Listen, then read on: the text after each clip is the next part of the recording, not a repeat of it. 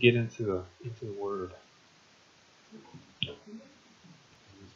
Shema Yisrael, Yehovah Eloheinu, Yehovah Echad. Shema Yisrael, Yehovah Eloheinu, Yehovah Echad. Hear, O Israel, Yehovah is our God. Yehovah is one. Amen. Father, just stay right where you're at. Father, we ask that you just be with us today, Father. We come before your presence in thanksgiving and just in honor and in awe and in love and just in reverence of who you are and what you've done and what you will do, Father, because you are everything and anything we could possibly need, Father. We thank you. I ask, Father, that you be with us today. This is your Shabbat. We thank you for Shabbat. We thank you for this day that you've made holy, that you've set apart, Father. And I ask, I want more of your presence, Father, and I want you to be with us. I want you to speak through your word. I want you to use me, Father, to just bring your word, Father. Let not my thoughts, my opinions, none of that, Father, come out, Father. I ask if it's nothing is of you. I ask that it stops, Father, at my lips. It never comes out. It never comes to fruition, Father. I ask that you open the hearts and minds of your people, that they understand, Father, that they take in your word, that they want to do your word, Father, because I know that the people here, that each and every one of us, Father, have a love for your word, and that we have a love to do your will, that we have a love to keep your commands, Father, and every single one of them, that we not stray to the left or to the right, but we hold fast to your word. And I ask that you bless each and every one of us, that you just pour out a blessing upon us, Father. Open up the windows of heaven and pour out a blessing. Pour out your anointing, Father. Give us your gifts, Father. Manifest your Holy Spirit within us. I ask and I command, Father, any spirits, any unclean thing, any evil thoughts, any whatever may be, Father, I command them that they leave at this moment. There's no room for anything but your Spirit in this place. And I ask, Father, that you manifest healing, you manifest prophecy, you manifest just your gifts, Father, within our gift, within our presence, Father, so that we may know and that we can do your will. Father, that we know that you are true, we know that you are who you are, and we thank you for Messiah. In Yeshua's name we pray. Amen and amen. So you may have your seats for a little while, and I ask that you open your Bible, because we're going to do a little bit of reading.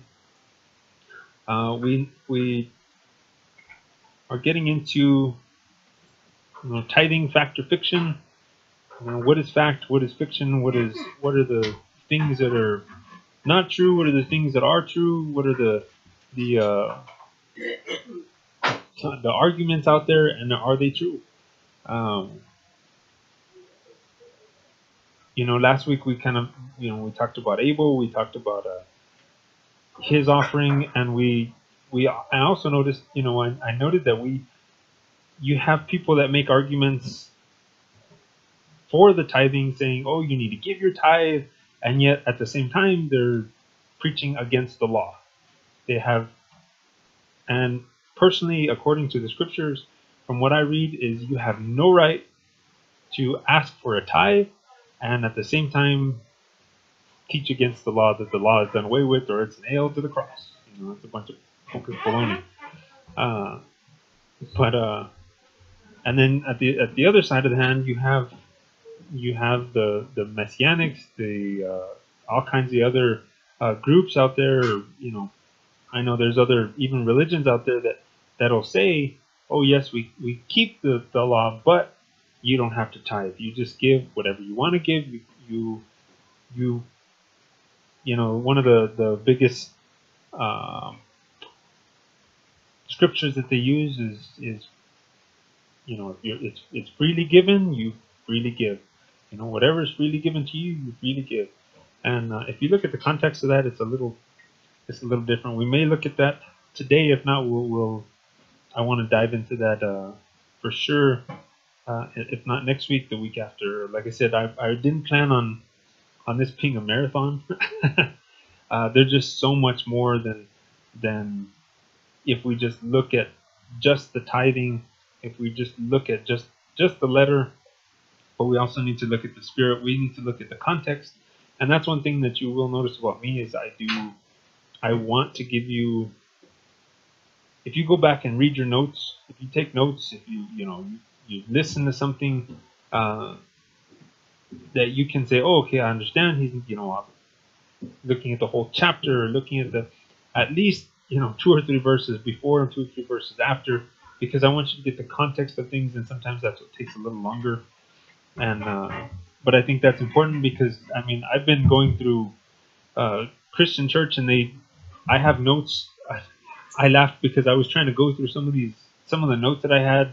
I found one of my old Bibles, and I was going through the notes that I had, and it was just too funny because I couldn't follow. I was like, what? I had the title of the message, and I had the scriptures written down, and I could not figure out for the life of me what this preacher was saying, 5 years ago or 4 years ago, or even last, 3 years ago when I passed, when we left the church. And it was just too funny because I was like, wow, I can't understand where in the world they were going with this.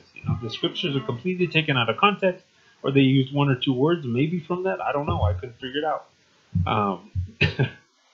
And then even while I was in church, the same thing. You go back right after service and you check your notes, and I want to read this, and it's like, wait a minute, that scripture doesn't even fit what he was talking about. And so it was. I got a question for you. In Catholic Church, how do you take notes if it's the Mass is in Latin? How do you take notes? You doodle. Yeah, that's. But so I want to give you more than just just a single verse, just even 2 verses. I want to give you context to show you what's going on. But we did, like when we talked about last week, we saw Abel offering his first fruits. It was a first fruits offering, and we see that Numbers chapter 18. It was Numbers chapter 18 where we see more of the first fruits offering, and that's exactly what Abel offered. Yet we don't see him getting any instructions prior to it. Mom and Dad didn't teach him to it. From what we see in the scriptures, it's not given to it. But we know he had to have had instruction.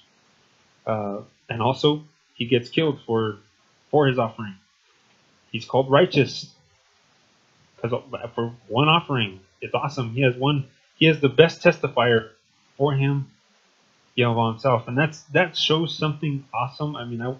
I could stay with Abel for a while because so much of that, just the fact that he's testified by Yehovah himself, by Father himself, he's the testifier for Abel. That tells you something, like who testifies for you. We see Job too. Satan is going around all over the place, and Yehovah tells him, hey, you seen my servant Job. He's testifying that, hey, my servant is somebody to be reckoned with, and he's somebody special. And to me, that's how I see this. See with Abel here. I think that's awesome. But let's move just a little bit forward, and let's talk about Noah just for a little bit in Genesis. Genesis chapter 8. Oops, that's me.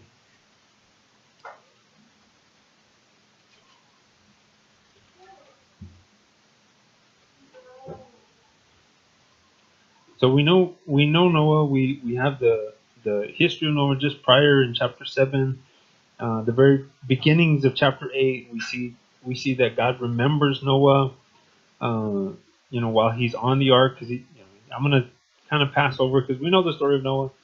He preaches and saying, hey, guess what? There's rain coming, and they're looking at him and you're an idiot. And they get in the ark. Only 8 people. They're on the ark for a year. Most people say, oh, there's Noah's on the ark for 40 days and 40 nights, and that's it. Now, we'll read your Bible. He was on there for a year. He was in the boat for a year? He was in the ark for a whole entire year.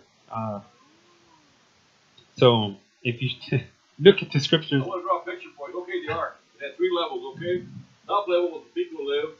The middle level was for the animals. The bottom level was for all the poop. Can you imagine what that place smelled like after a year? oh my goodness, that's terrible. But so we see Noah's on there for an entire year, and then the water starts to recede, and it tells us in verse 16. So Noah's already there. He's at the last day, and everything is dry, or more or less dry, I should say, dry enough to get off. And then we see in verse 16, or actually verse 15, because it's I don't know what happened there. Verse 15 says, God spoke unto Noah, saying, Go forth out of the ark, you and your wife and your son's wife with you. So we tell him, go, get out of here. Bring forth with you every living thing that is with you, all the flesh, both of the fowl, the cattle, of the creeping things that creeps on the earth, that they may breed abundantly in the earth, and be fruitful. Wait a minute. And multiply upon the earth. Okay, let me stop you right there. Let me tell you what this is talking about. In the ark, all animals were commanded not to multiply upon the ark. No sex in the ark, and for the people too. Except there was some problems there, according to the commentaries. There was a problem. And the raven was one of the ones disobeyed that. And there's different stories. I mean, that's where you even get this new story, this new movie that came out. No, I don't think it came out last year. Yeah, where it had a bunch of nonsense in it, and stuff you can't find in the scriptures at all. So, but here you see, Father, as soon as you get out, that you may breed abundantly in the earth and be fruitful. So I mean, doesn't that seem like the same thing? Breed abundantly and be fruitful and multiply. We always think, multiplication is only children, is only offspring. But he told Noah that be fruitful, multiply, breed abundantly. So yeah, have children, but be fruitful and multiply. In other words, everything you do, not just, see, we're commanded. This is what's awesome. Even in Genesis chapter 2, when Father makes man and he says, be fruitful and multiply, that doesn't just mean have children. That means everything you do should multiply. Your money should multiply. Your your property, your whatever you have, it should multiply. And I mean, we even see that in the talents, in the parable that Yeshua talks about in the talents. Would that include material stuff too? Yeah, he says, in everything you have, multiply. And to me, that's what I see here. And when you read it, it doesn't make sense to just say, "Oh, just have children." You know what this shows me? Noah was an accountant. he was a good one. What's interesting is when you read in Matthew, which is the only place that you find the whole talents or the talent parable, is it's only in Matthew, and Matthew we know was a tax collector, so you understood all this stuff. But I think it's interesting is that I thought it was just talking about kids. See, and many of us had that conception that it's just talking about children. It's not talking about children. It can be about multiply your love, multiply your like I said, most of it, like in the parable, it's not talking about spiritual gifts. It's not talking about all kinds of other nonsense, stuff like that. It's talking about money. So if you don't multiply your money, I mean, and I know that's something that's definitely not popular, especially in the messianic circle. You start talking about money and prosperity. That's a big no-no. From what I've noticed. Let me tell you what I've seen in Phoenix and different places. In Phoenix, they don't ask for money. They have a box in the back. They don't pass a collection plate. They have boxes in the back where you go put your money. In some places, they have They have a box, you know, whenever I've seen it one in feeding, they have a box in the front, and when they're ready, you know, everybody goes and puts their stuff in the box, so you can see who's not giving, right? Yeah. But anyway, the rest of them, they have a box in the back, and they don't have to money or make the money. The most messianic groups. Yeah, and like I said, that's because it's a common conception. It's a common thing when people come into the Torah. From what I've seen, this is just from what I've seen, from what I've heard from other messianic teachers and all kinds of things. Is that it's like it's almost taboo to talk about money within the messianic. You know, talk about tithing or offering or giving. But if we call Yeshua our master, he's our Lord. He's our rabbi in a sense that he even says what distinguishes the faithful servant to the foolish one is how they manage their money. So it's kind of interesting. I'll leave that for a little bit later. But like I said, I want to go into all kinds of things. But see, fruitful and multiply on the earth. So he's commanded to do some things. It says, Noah went forth, and his sons and his wife and his sons' wives with him, every beast, every creeping thing, and every fowl, and whatsoever creepeth upon the earth, after kinds, they went forth. So they started leaving. And this is interesting. This is, to me, where it gets really interesting. He just tells them, get off the ark. Go, get out of here. And then Noah's like, hold on a minute. In verse 20, he says, wait. Noah built an altar unto Yehovah and took of every clean beast and of every clean fowl and offered burnt offerings on the altar. So this is like, he's like, okay, I'm commanded to just go. So Father didn't command him to build me an altar and offer sacrifices. He didn't say any of that. Noah decided, hey, this is what I have at the moment. What I have is clean beasts, clean fowls, and I have all kinds of other animals. But I'm going to take... Remember, there were 7 pairs of the clean animals and clean fowl. That's for this reason right here. But, Everything else was only 1 pair. See, we don't see that this is just for this, but it's amazing. You have to remember, they were on the ark for a year. They could not have lived on just eating like once a week. Now they may have. They would have been all big old fasting, and they'd have been all scrawny. But to me, for somebody to be in a confined space for an entire year, you'd have to have enough food to last you for an entire year. So they were eating. They were killing the animals there. They knew. No, they weren't. Even the animals were vegetarian. So after the flood, all the animals were vegetarian, including man. During this time, that's all they had on the ark. They did not eat meat on the ark. They did not eat meat before the flood. They did not eat meat. It's in this week's scripture too. And this is the interesting. That's scripture I'm talking about. It's there's some things that I just find interesting. But we know he had seed. He grew grain. We know that because he was commanded to take of the seed of the ground as well. How did they eat them? Well, see, and this is the common conception. Did they eat them meat? The common conception is that we only ate vegetables, up until Noah.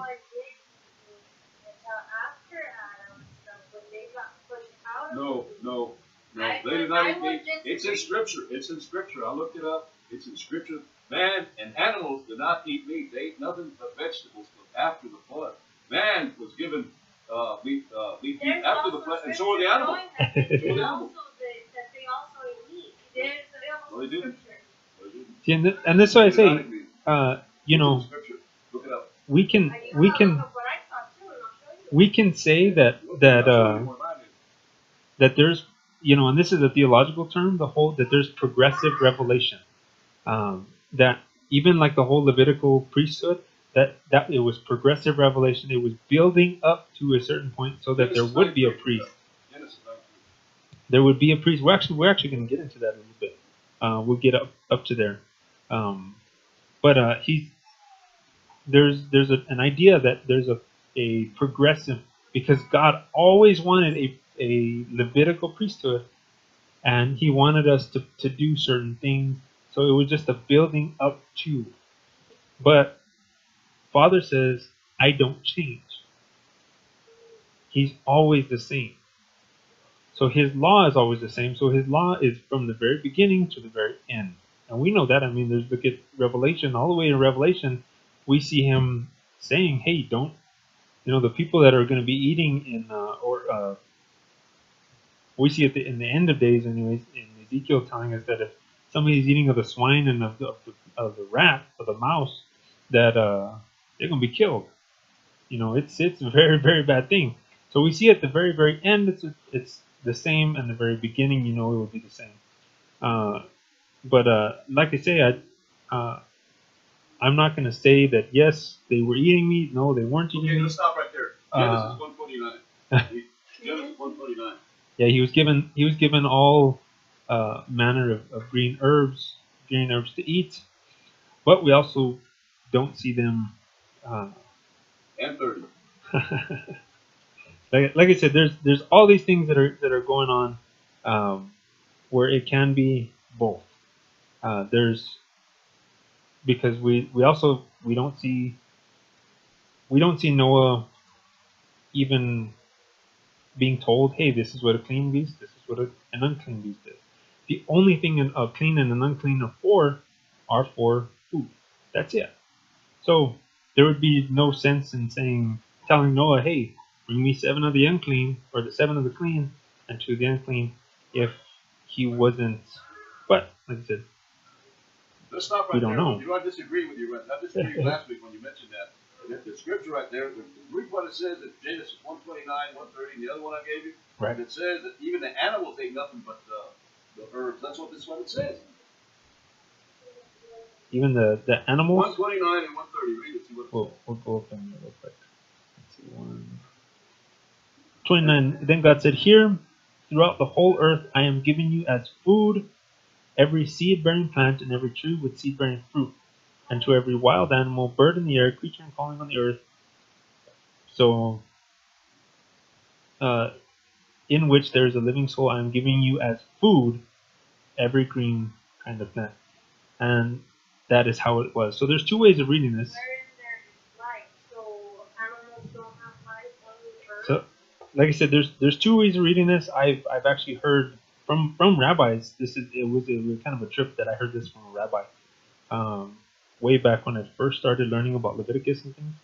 He said there's 2 ways of reading this. You can say that the only food was given was the plants, but it says, and to every wild animal, bird in the air, and creature crawling on the earth. So it's seeing that, well, was Father saying that you can eat the plants and the wild animals and the food? I mean, like I said, there was that came from rabbinical, and I thought that was kind of a trip. But every other source I've talked to, they all believe that there was no meat before the flood, and the only reason they had 7 clean animals because of sacrificing. No one knew about the Torah already. The part that had been written, he knew about that. He studied. Let me tell you how the history of the Bible goes. This is how it told us goes.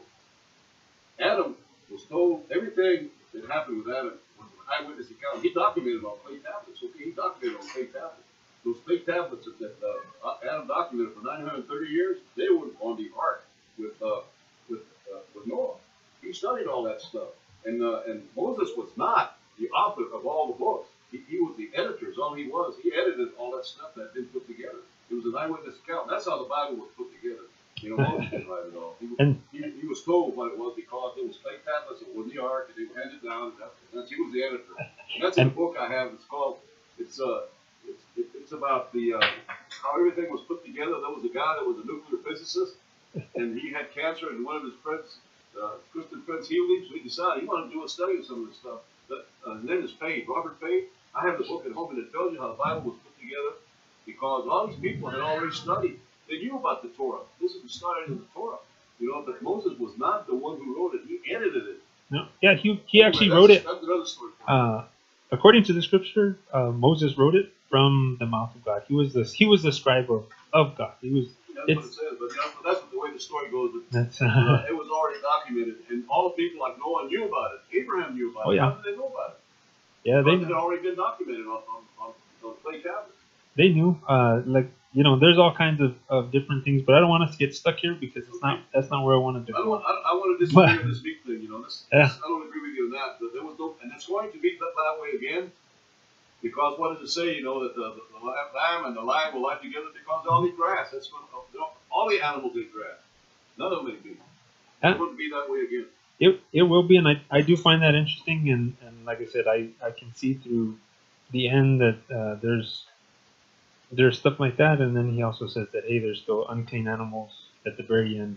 But like I said, I don't want to get stuck here, so let's go to verse 21. And Yehovah smelled the sweet savor, and Yehovah said in his heart, I will not again curse the ground any more for man's sake, for the imagination of man's heart is evil from his youth. Neither will I again smite any more everything living as I have done. While the earth remains, seed time and harvest, and cold and heat, and summer and winter, and day and night shall not cease. And then 9:1, and God blessed Noah and his sons, and said unto them, so get this is right after his offering. Noah offers an offering. He gives from what he has. Yeah, and it's not just like he gave just a one one lamb or one little bird. It says he gave of all of the clean animals, all of the clean fowls. So he gave of everything he had. It was literally everything he had. Because I could definitely assume, and it's probably a good assumption, and I don't really like assuming, but it's a good assumption that Noah probably didn't have money. He didn't have armor and all kinds of other stuff that we find later in the scripture to offer or to give. He had the animals and the seed. So he gave from the animals the best of what he had. He gave. And then right after that, you see Father saying, you know what? I don't want to destroy the earth anymore. And it says, and he blessed Noah.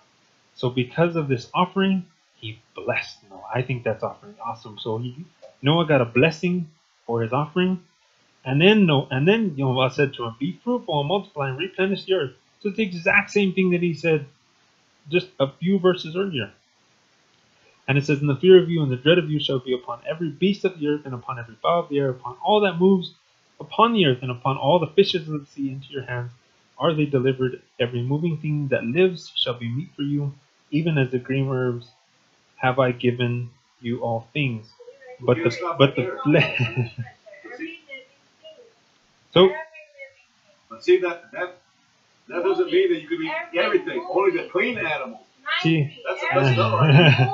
Oh, okay, hold on. Well, see, this is the interesting thing is when you look at this, I've actually heard this from a Christian pastor that goes in Genesis 9:3 and says you can eat everything. See, at Noah's time, you could eat everything. No, I That's disagree with you. oh I disagree with you. no. Hold on. Hold on. Listen to my point here. This is what I was heard from the Christian church. From the Christian church, what I was taught is, see, you have Jesus that died so we can eat whatever we want. All you have to do is pray for it. You pray for your food, and that shrimp is all right to eat. And they say, look, because you go all the way back to Noah, and it says every moving thing that lives shall be meat for. So you can eat everything. But it wasn't until Moses, when they were stiff-necked and hard-hearted, that Moses had to write this law. And it's like, so that was the assumption that I totally disagree with that. But that's what I was taught, and I think that's funny is, so it shows that Noah understood what was clean and what was unclean. And well, let me back up so, one reason. Another reason that people lived so long. They didn't eat meat. You know what meat did for us? It started called circulatory problem, heart problems. And that's what the beasts started dying young. That's when their age was cut again. From 900 or 1,000 years down to 200, 100 and something, because they started eating meat. Meat is really, really bad for you. And it's God gave us everything. Why can we call things common and uncommon? Can we just show that in one of the things? He says that what I made is clean. So you quote Paul. You quote Paul. You were talking about man. He was talking about Peter. Yeah. Fish is a clean meat for everybody to eat. It has omega-3 powers. And steak within good portions is good for you. But regardless, right there it says that into the hands he gave the any fish into your hand if it wasn't dedicated. And right there, every moving thing that liveth, that is unclean, he could eat. That's why I say before Noah, there was none. Like Adam could not probably because it was vegetarian. But Noah, once all that, they got casted out. I believe that the dietitian of the soul needed something more sustainable. Well, see, and this is what I love to do. I love to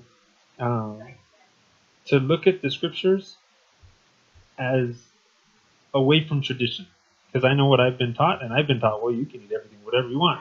And then traditionally in Messianics, everybody looks at this in a certain way. So I like to challenge just a little bit. So you can think out of the box just a little bit, and we have to remember, when was the Torah started? Genesis 1:1. It wasn't Leviticus or Exodus 20. It was Genesis 1. So I just so I that's why I say I like to challenge. It's not clear. It's not specific that this is the only thing you can eat. Is this and that? Let's go back and talk about history. Noah and Shem, okay? Let's talk about Noah and Shem. The Semitic line, the Jews came from the line of Shem, okay? Noah and Shem knew Abraham. Abraham learned the rules from Noah and Shem. That's where he learned them from. He learned about the dietary law and everything. But you have to look at where his other two sons went. They went off by the ways, whatever they want to do, they still want to do it. They went by the way of the Christian church, okay? That's the way they went. But anyway, see, that lineage, you have to think of the lineage, where Noah's lineage went. To Shem and Abraham. And anyway, Abraham lived a long time with Noah. He lived like 39 years with Noah. So he learned everything from Noah, including the dietary laws. But the other two, they worked whatever they wanted to do, and they did whatever they wanted to do. But I wanted to tell you something else about it. He only had 3 sons for a reason. Because, when it said that Ham uncovered his nakedness, he did more than uncover him. He did something like this. And anyway, he couldn't have any more children because it was all about inheritance. He didn't want to split the inheritance with another brother. There were those 3 brothers, and he didn't want to have a 4th brother. He didn't. And that's what's covered up in the scripture. What you read, to keep it politically correct, that's what they did. They don't tell, but it tells in the commentary what Noah happened to Noah. He was castrated. Yeah, there's all kinds of. I've actually heard a few other things which I don't agree to at all. Any of it, because it's not written. I actually, like I said, I've heard that he actually had sexual relations with his dad. So there's people don't understand. They don't see how the timeline goes. They don't realize that Abraham and Shem and Noah, they all knew each other. Noah lived to be 950 years old. Yeah, it was 950 so or 60 he lived 350 years after the flood. He knew Abraham very well. He trained Abraham and Shem and trained Abraham. Shem knew Jacob. People don't realize that. When you realize that, when you start reading your scriptures, it makes a lot more sense because we think like the Greeks do. We think this way. Very linear. We don't think about where was Noah at this time. He was still alive, guys. They were still talking to each other. He trained you. But people don't realize this. When you realize it, you start reading your Bible, it makes a lot more sense. If you don't understand the timeline, you wonder understand the Bible. Yep. So it says, like I said, I don't want to get stuck in this one area because you see. What I want to point out though is that you have Noah coming off the ark, or commanded to just leave the ark. He just, go. He gives an offering of the best that he has, everything he has, everything he has, and he gives an offering, and Yehovah blesses him. He tells him, "Be fruitful, multiply on the earth." And then verse 11, and I will establish my covenant with you. So he makes a covenant. You don't get a covenant prior to the offering. There's no covenant made before the offering. And here you have, I established my covenant with you. Neither shall all flesh be Neither shall all flesh be cut off anymore by the waters of a flood. Neither shall be any more a flood to destroy the earth. And God said, "This is the token of the covenant which I make between me and you and every living creature that is with you, for perpetual generations, forever. I do set my bow in the cloud, and it shall be a token of a covenant between me and the earth. And it shall come to pass when I bring a cloud over the earth, and that the bow shall be seen in the cloud. And I will remember, I will put to the forefront of my memory, of the forefront of what I'm thinking of or what I'm doing, I will remember my covenant, which is between me and you and every living creature of all flesh. And the waters shall no more become a flood to destroy all flesh. And the bow shall be in the cloud, and I will look upon it, that I may remember the everlasting covenant between God and every living creature of all flesh that is upon the earth. God said to Noah, this is the token of the covenant which I have established between me and the flesh that is upon the earth. So it's really interesting how this covenant comes about, the beautiful rainbow that we see even to the very day, which yesterday I have to tell you, it brought tears to my eyes, because it just, I was thinking about this all day yesterday. You know, it was like, wow, you know, here Noah gets a blessing. He gets a covenant made, all because he offered an offering. And I was driving, and it was, you know, it was raining, and then all of a sudden it stopped raining for a little bit. The sun had come out I mean, it was just beautiful. I was up there in this valley, in the mountain, delivering, and it was like there was a rainbow, literally, like, you know, they say you can never find the end of a rainbow. It was literally right in front of me. I saw where it started, and it just continued on till, you know, I couldn't tell where it ended. Really? But it brought tears to my eyes, and I just thought, wow, this is beautiful, because it's a covenant I can see to this very day. You know, That must have been exciting. it was really neat. I was, like I said, I felt overwhelmed to just think this happened because of an offering. You know where this offering was meant to be? According to the commentary, this offering was the same place, the altar or the holy place of Mount Moriah. This is where these offerings were made. That's what they claim in the commentary. But let me tell you what the bad thing that happened to Noah. The reason I think it happened to it was a preview of what's going to happen to Aaron's sons when they came in drunk to the holy place. He got drunk. He got drunk in the holy place in Mount Moriah. See what happened to Aaron's two sons when they got drunk? They came in drunk to the holy place. God killed them. God didn't kill Noah, but he dealt with him. Okay, that happened to him because God let it happen. So if you skip over a couple more, you know. So in between, you know, all this, and you know, I just went through this. That after they got out, he got a blessing. Noah built an altar unto Yehovah, and took every clean beast, every clean fowl, and offered burnt offerings on the altar.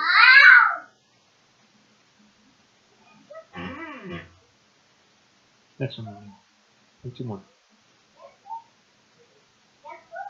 One more. Yeah, we just read. So get all excited, and then I end up moving a little too fast.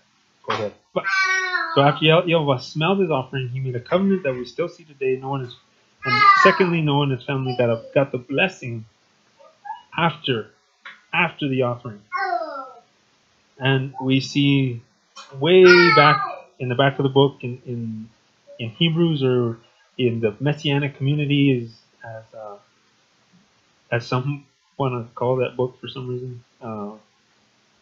Chapter 11, in the faith chapter, you know, in the very first, it starts talking about Abel and how God testifies to him. The second person it talks about is Enoch. And then it says, by faith Noah, verse 7, being warned of God of things that not yet seen as yet, moved with fear. So that's interesting, he was moved with fear. I mean, so God can put some fear in you? Wow, that's interesting.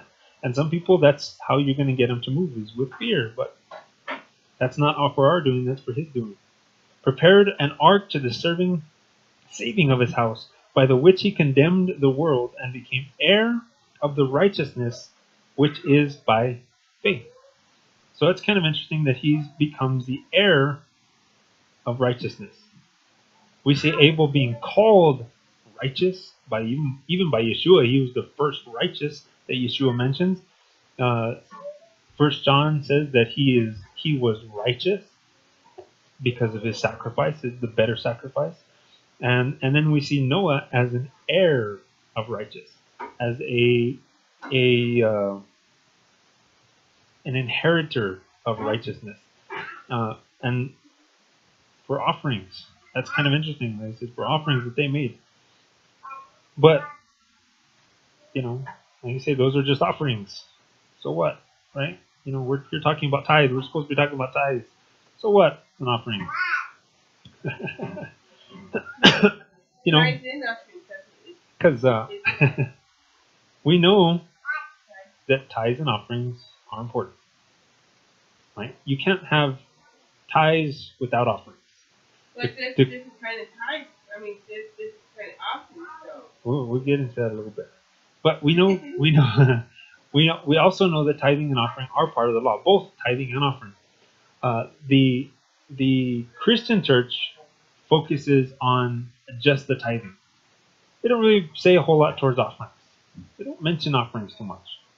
They focus tithing. They drill it into you from the moment you can think. Light bill. Yeah. You know, it literally does. It's just in some churches, in some religions, it's like paying a bill. You have to do it. If you don't do it, you're cursed of God, and then the devil's gonna come and destroy you. You know, because they quote Malachi. Then that's a church of Israel. So you see these Christians that are just pounding tithing, and they quoting Malachi, but it says, how is it that you're robbing God? If we isolated that one verse, it says you rob me by tithes and offering. There's a conjunction. There's both. That's the context. If you're giving to Constantine Church, who are you giving to?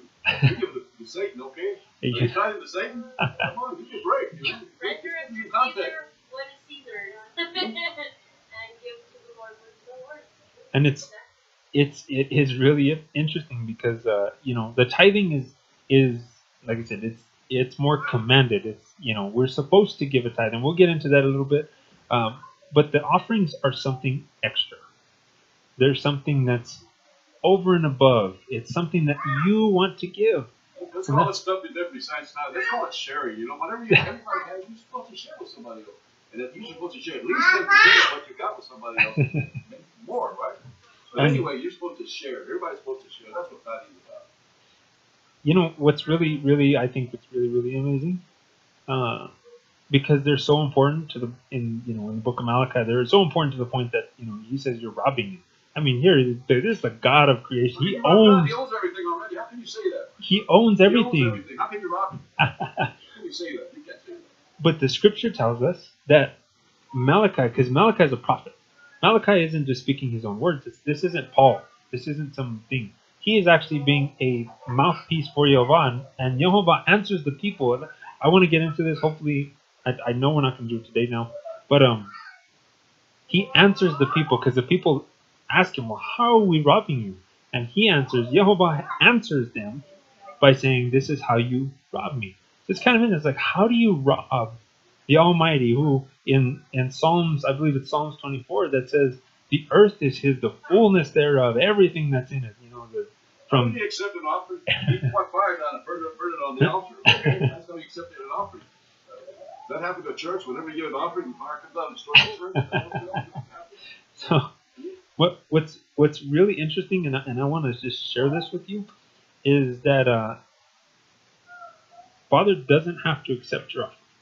And we see that just like Cain. I mean, we saw that in the very beginning, Genesis. He doesn't have to accept an offering. We see him accepting Abel's offering. Abel gets killed for it. We see Noah. He gives this offering and he accepts it and makes a covenant and blesses him. But Father doesn't have to accept our offering. So there's a thing to it, and I want to just point this out, just so we have this in the back of our minds. Acts chapter 5. We all know the story. Ananias and Sapphira. Acts chapter 5, verse 1. But there was a man named Hananiah who, with his wife Sapphira, sold some property, and with his wife's knowledge, withheld some of the proceeds for himself, although he did bring the rest to the emissaries or to the apostles. King James says that he brought the rest to the apostles' feet. So this is interesting. This is Ananias and Sapphira's own property, their own money. And then Keefa Peter says, why has the devil so filled your heart that you lie to the Ruach HaKodesh, to the Holy Spirit, and keep back some of the money you received for the land? So if we stop right there, this is where a lot of Christian people stop. They just, wait, hold on. And they point out, see, look, they should have been giving everything they had. They had to have sold their property. They should have given it all to the church, because the church, they needed to help the church out and all this nonsense. That's what's told. I mean, I've heard it. I've heard preaching saying, and they stop right there. They don't go any farther than verse 3, because it shows, if we just read those things, it looks like it's just that they had to give everything. It's not about money, it's about lying. and that, yeah, very true. But it wasn't, they say, see, because they lied, or because they lied to the Holy Spirit, because they didn't give it all. Okay, well, why? How did they lie? Even if you stop right there. It's called vows. See, when you make a vow, they make a vow and they broke their own vow. They condemned themselves. That's a vow you're talking about. Exactly. They broke. So see, and you see verse, and then let's keep reading, because this is, you get your answer if you keep reading. Verse 4, but you sold it. So this is Peter, Kepha telling them, you sold it. The property was yours, and after you sold it. So even after you sold it, the property was, the money, it was yours to use as you pleased. So what made you decide to do such a thing? You have lied not to human beings, but to God. So they made a vow. They made an agreement with, maybe they made an agreement with Peter. I don't know. It doesn't say. Maybe they made an agreement with some of the apostles and say, hey, we're going to sell this land and we're going to give you all of it. It doesn't tell us that. All we know is that Peter obviously hears from the Holy Spirit. Or, has some kind of discernment to where he knows hey, you're lying. You know what this proves to the church? Two things they have no clue about. What vows are and what covenants are. They have no clue what those two things are. They broke a vow. Yeah, so they had to die for it, okay? They promised a certain amount. But Peter's even telling him, hey, look, you didn't even have to give a penny of it if you didn't want to. This was their offering. They didn't have to. It wasn't commanded. Nowhere in the scripture is it commanded where you have to sell your property and give it to the priesthood, to the apostles, or to the pastors, or to the churches, or to the synagogues, or the shuls, or whatever. There's no scripture at all. You know what they use this for? They use this tactic on widows. They go talk to widows, or they will sell all the property, give everything to the church. Yeah. That's what they use on it right here. So the widow's afraid to keep anything for herself. That's what they use on it right there. Yeah. So, and they have, Peter calls him out. He's like, hey, wait a minute, you're lying here. You told us, or maybe you didn't tell us. You told the Father, you know what? At one point or another, we're gonna give all this land, or all the money that we get from this, and when we sell this land, we're gonna give it to the apostles, or to this congregation that's together, whatever it may be. But they didn't. They only gave a portion of it, and the wife knew about it, obviously. It says it. And then we see verse 5, because after Peter calls him out, verse 5 says, on hearing these words, Hananiah fell down dead, and everyone who heard about it was terrified. So the young man got up, wrapped his body in a shroud, carried him out, and buried him. Wow, so they had a funeral service, and his wife didn't even know about it. How do you like that? Some 3 hours later, his wife came in, unaware of what had happened.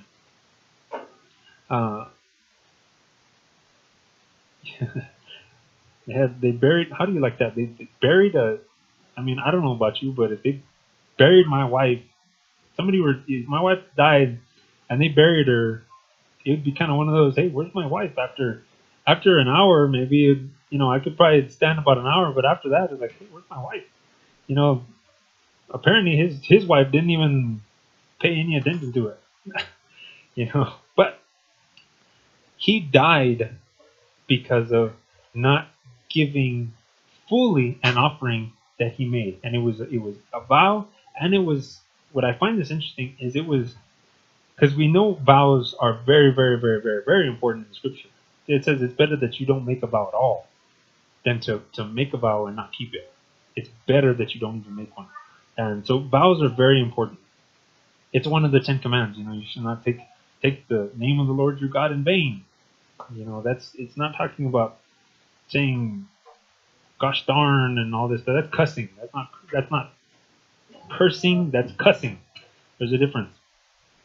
But it's making a vow, and he's saying, don't put my name in the vow that you intend to keep it.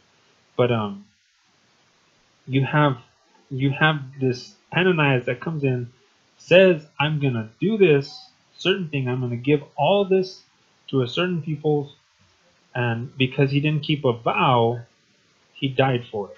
But also because he was giving an offering. So there's two things on him. He was giving an offering, and he didn't keep a vow. So Father did not accept his offering, because obviously he died for it. But it says verse 8, Kefa challenged her. So now the wife comes in, Kefa challenges her. Tell me, is it true that you sold the land for such and such price? She says, yes. That is what we paid, we were paid for it. But Kefa came back at her. Then why did you people plot to test the spirit of Yehovah, test the spirit of the Lord? Listen, the men who buried your husband are at the door. They will carry you out.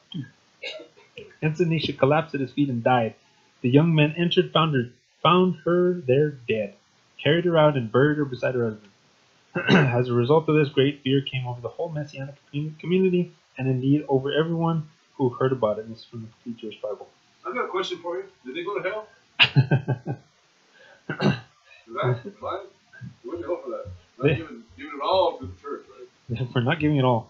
But the whole point was, I think this is awesome, is that the Father didn't accept their offering. It's an offering. It was something freely given. They could have given 10 cents out of $10 million that they sold. I don't know if that's how much they bought it for, or they sold it for, but if they would have just given 10 cents out of it, cool. Okay, it was an offering. What did they do with the offering? Obviously, they kept it. Because they weren't dumb enough not to. They wrote a check back by putting the grave and stuck it in the grave with them. And you know what? We don't know. It actually didn't. It doesn't say. But oh my goodness. But it is amazing how we see that an offering can have such a big effect. It can have such big blessings for us, or it can have very, very bad consequences for us. And all for an offering. They didn't have to give anything. They could have kept it all. If they would have sold their land, they could have kept it all. But they chose to give some. And then after a while, they chose not to give that much after they had said, hey, I'm going to give this much. So an offering killed them. Mainly an offering killed them. And then, their vow just added the icing on the cake, in a sense. If you, they stuck the cake in the oven after they did that. But it's amazing how this offering is so important. And yet the Christian church has put so much emphasis on just the tithing, that they don't realize how big an offering. And this is New Testament stuff. This isn't like Old Testament. This isn't the God of the Old Testament that was mean and cruel and wanted to kill everybody. This is the New Testament. These are the apostles that they were dealing with. They weren't dealing with the Romans. They were dealing with the apostles, and they died in front of the Apostle Peter, who they say is the founder of the Catholic Church, because he was celibate and yet he had a mother-in-law. Anyway, let's go to James chapter 2. I'm going to show you this. I would love to read the whole of this chapter. This is an awesome chapter. I love James. James is like the Proverbs of the New Testament, in a sense. It says, you believe that there is one God. You do well. Good for you. The devils also believe and tremble. But will you know, O vain man, that faith without works is dead? Was not Abraham our father justified by works, when he had offered Isaac his son upon the altar? See you how faith wrought with his works, and by works was faith made perfect. And the scripture was fulfilled, which says, Abraham believed God, and it was imputed unto him for righteousness, and he was called the friend of God. You see then how that by works a man is justified, and not by faith only. One of the most powerful scriptures, I think, in Scripture, in the New Testament, definitely. But it's verse 21. We have that, was not Abraham our father justified by works? That's contrary to the Christian dogma. Yeah, Christian thinking is just like you just have to believe and you're fine. Just believe in Jesus and receive Him in your heart, and you're all good to go. But let me tell you, there's demons that believe. Are they going to go to heaven too? Hey. And then, but it says Abraham was justified. He was justified. He was made right by works. But it wasn't just because he believed. Because this is what I find is interesting. The scripture that he quotes, that James quotes in verse 23, comes from Genesis 15. But James says that he was justified when he had offered Isaac up on the altar. So even Abraham, so we see Abel, righteous for an offering. Noah, blessed, heir of righteousness for an offering. And then here comes Abraham. He is righteous because of an offering. And this, I find it interesting because it says, and the scripture, verse 23, and the scripture was fulfilled. So it was made perfect. It was complete. So in other words, it was not complete until he made, until he offered Isaac on the altar. Okay, I got a question for you. We're talking about the church offerings and tithing and all this stuff. These offerings appear to me they're all to God. Is the church God? Exactly. No? So Abraham was declared righteous after an offering. But it started from his belief. There's nothing wrong with the whole believing first. That's one of the first stepping stones that we need to get to. You don't get to where we are right now if you don't first believe. You can't just. I know people that know the scripture. They can quote scriptures and yet they don't believe a single word in it. I believe. Get your hand off my wallet. So James quotes from Genesis 15. Genesis 15:6. A whopping 6 chapters prior, before Abraham offers Isaac.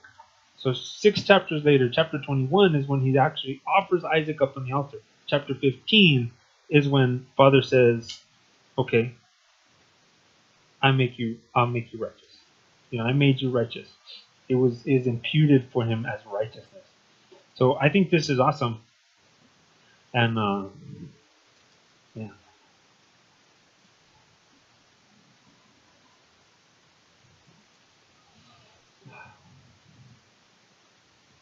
I don't know if I want to keep going because there's a whole lot more that I want to do, and we've already been going at this for an hour.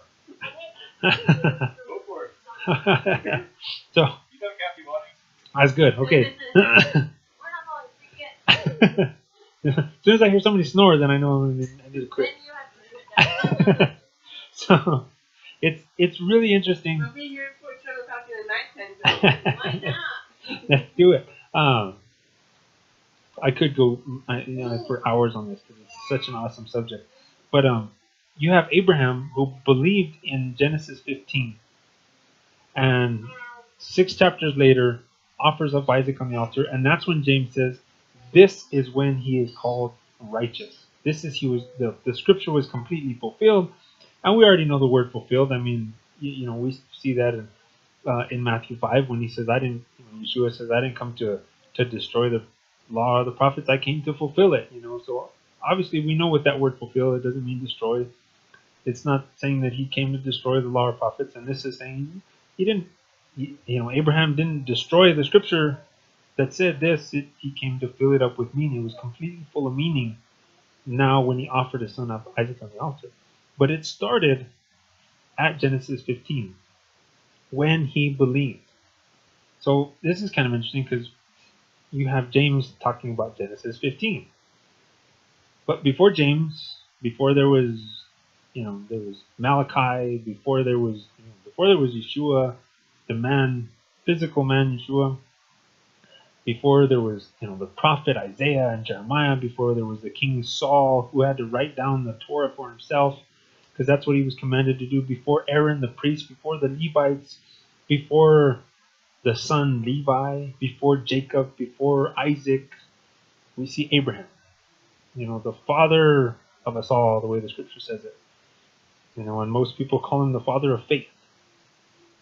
He Abraham. was Abraham. Yeah. You have Abraham. We're gonna check out Abraham. And in Genesis 15, the next one, where James references, we have the context, the first word mention of the word tithe. So prior to this, there's no tithe. The word tithe isn't there. But we see there's not even the 10th part of anything. But we see how the scripture, the law is being fulfilled, is being carried through way back in Genesis chapter 4. Way back then. I mean, you can go Genesis chapter 1. There's all kinds of scriptures. The law is being fulfilled. It's active. It's there. It's alive. But the first time we see the word tithe or tenth or maaser, the Strong's 46:43. Very simple. If you want to look it up, it's just very plain meaning is tithe, tenth. I mean that's the meaning of that word. Check it out. But I'm not going to dive into the word because there's no need for. And I don't do the whole like pictures, the Hebrew pictures, and all this stuff because I think that takes away from the simplicity of the scriptures and from the straightforwardness of the scriptures. But the first time we see the word tithe is with Abraham, and we know the story. We know of King or of Melchizedek. But what I find is interesting is this is all tied in the context when James says he was made righteous just prior to him being called righteous and Abraham believing, he gave a tithe. Now we can start, in verse 21 when Abraham gives a tithe, but I want to give you a little context because I want you to see a picture, because there's a beautiful, beautiful picture that you see. We actually check out, and I mean his Abraham's journey starts at chapter 12.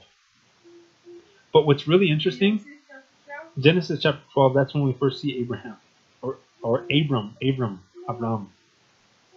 He was first called Abram.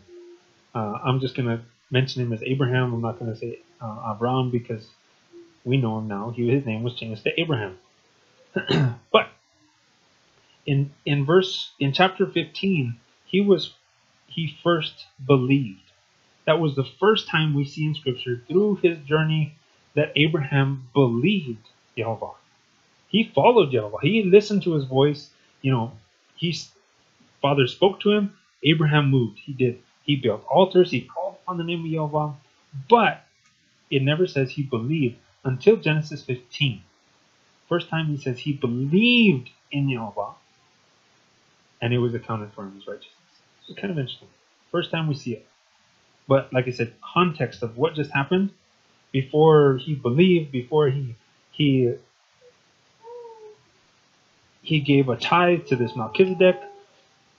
We see Genesis chapter 14, and like I said, I hope you want to go a little bit because there's so much of this that I want to just dive into, so you can see the whole picture of this, because it is awesome. It really is awesome. Genesis 14:1, it says, "It came to pass in the days of Amraphel, king of Shinar, Arioch, king of Elasar." I've been saying this all week long, and I still can't say it right. Hedolaomer. I'm probably kill that all day long. Yes. And like I said, I've been reading this all week long, actually the past 2 weeks, and I still can't say the name like fluently. I don't know why. Hedoloam, Omer, king of Elam, and Tidal, king of nations, or king of Goyim. So, and I if you notice, I have the little numbers because I want to show you how many kings there are. So this is King 1, Amraphel. King 2 is Arioch. King 3 is king of Elam. King 4 is Tidal. So we have 4 kings right there. That these made war. Okay, so these guys, these 4 kings, made war with the 5th king, Barah, king of Sodom, and with the 6th king, Bershah, king of Gomorrah. 7th king is Shinab, king of Admah, and the 8th king is Shemaber, king of Zeblim, and the 9th king is Bela, which is Zoar. So you have 9 kings altogether that are just right here. So I mean, this is we all have this story that there's the 4 kings and the 5 kings that battle against each other. But I want you to check some more out because that's all that I tend to ever hear about this. And is there's 4 kings and 5 kings. But check this out. It says, and these were joined together in the valley of Sidon, which is the Salt Sea. So they were come together. 12 years they served Hedoloam Omer, and in the 13th year they rebelled. So you have these 5 kings that they war. Yes. Where is the Salt Sea? Where is the Salt Sea? Most from what I understand, it's the Dead Sea. The Dead Sea? But I'm not 100% sure. You can there's your you can do a little homework, find out where it's at. There you go. But you have these 4 kings that are coming against these 5 kings, and they do battle. The 5 kings obviously lose, and so they make a covenant with each other. And it says for 12 years, the 5 kings and the 4 kings had a covenant agreement. They were joined together, and they all kind of were under this this king of Elam. They were all under there. And then the 13th year, so they obviously knew how these guys acted. They knew who these kings were. They knew this Amraphel, Arioch, Hedorlaomer, Tidal. They knew who they were. They knew how powerful. They knew all this stuff because obviously to be under them for 12 years tells you something. You know, that they were subject to them for 12 years. And then all of a sudden they get a little brave, I guess. And then the 13th year it says they rebelled. So they broke covenant. They they stopped taking orders. It says, and in the 14th year, now, okay, check this out. Here comes Hedorlaomer and the kings that were with him. So talking about the other 4 kings. Here's the other 4 kings and the head king, the Hedorlaomer. And it says, and they smote, here's 10th king, or the 10th people, even if you want to say that, the Rephaims, the strong ones in Ashtaroth. Okay, let's stop right there. I want to remind you one thing, and you need to keep this in mind. Number 10, number 11, and number 12 were all giants. They were the giants. Yeah, there's about five different name forms. Some of them, these are giants. Yeah, so the Hebrew word that Rephaim is that it can be translated as giants, mighty ones. So these are the, like, in a sense, people. So it may not be a king, but maybe it was a town or a village, a city, whatever it may be. But it says, so here was the 10th people, the Rephaims, the strong ones, the giants in Ashtaroth, Karnaim and Ashtaroth. That's the exact. They say that that's probably because they had a huge temple to Ashtaroth. That's why it was called that. And you have the Zuzims, the 11th people in Ham, and the Emims, and 12th in Shaveh Kiriathaim. And you have the 13th people, the Horites, in their Mount Seir, unto El-Paran, which is by the wilderness. And they returned and came to En-Mishpat, which is Kadesh, and smote all the country of, there's 14 people, the Amalekites, and also 15 the Amorites, that dwell at Hazez on Tomar. Say that 10 times fast. So you have 15 Altogether, 15 kings, peoples that are in this total battle. So, I mean, there's 5 kings, 4 kings that battled prior, 12 years prior, and they made a covenant, then they broke covenant. So they're a little separated, but they're still the 5 kings that are there. Yeah, these 4 kings that came, they came down and destroyed another 6 groups. So you have all this stuff, and then you have to remember the rules of war. Or not, I shouldn't say the rules of war, but the perks of war, I guess if you would call it, is when you win, You belong to spoil. you get the spoils, exactly. I like that one. But so you have these 4 kings that just picked up all this stuff that because they went and defeated all these people. So they have the spoils, the goods, the food, the whatever it may be that they have from 6 people. And they're 6 peoples or nations or kings or whoever they may be. They had all this stuff that they have now in their possession. So there's 10, if you were to think of it as like 10 kingdoms, all their stuff is all together. And then they come in verse 8. So it says, and there went out the king of Sodom, and the king of Gomorrah, and the king of Admah, and the king of Zeboim, and the king of Bela, the same as Zoar, and they joined battle with them in the valley of Siddim. So now you have the other 5 kings in the first place that had rebelled against the 4th king, or the 4 kings, the Heroloam and Amor.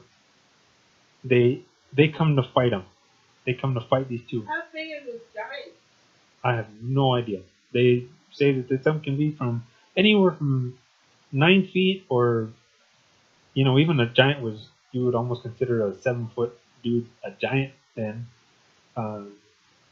Anywhere from like 7 feet all the way up to 36 feet, because it talks about they were as tall as the trees in Lebanon, and trees in Lebanon could reach up to about 30, or cedar trees in Lebanon, and they could reach up to about 36 feet tall. Yeah. So Wow. it's huge. But as much as I would love to get into some of that stuff, because there's all kinds of goodies in there, I'm going to kind of just glance over that one, over that stuff, because like I said, there's all that we can really dive into. But back to it before we get on these rabbit trails. You have the 4 kings who now have the 6 kings, all their goods, all their armor. Because just like in war, you take the other people's weapons. You don't want them fighting back at you later, or after you decide, oh, okay, we're done, we're gonna walk away. You don't just leave their weapons, their money, their goods with. You don't leave them with. You take it with you. I don't know. Yeah. So they have all this stuff from these other places. So there's all these goods, all this armor, these armies, because they had to have been strong armies to defeat this many. 4 kings defeating 6, 6 people, 6, and according to the way the wording of the scriptures, these giants. So these are some big dudes. They're some strong men. They're trained for battle. They're trained men for battle. They're just like the U.S. Marines, kind of idea. They're the Israeli Mossad. They're the best. They're good. And then you have Sodom and Gomorrah, these 5 kings, coming up with their armor, with their armies, coming up to battle these 4 kings.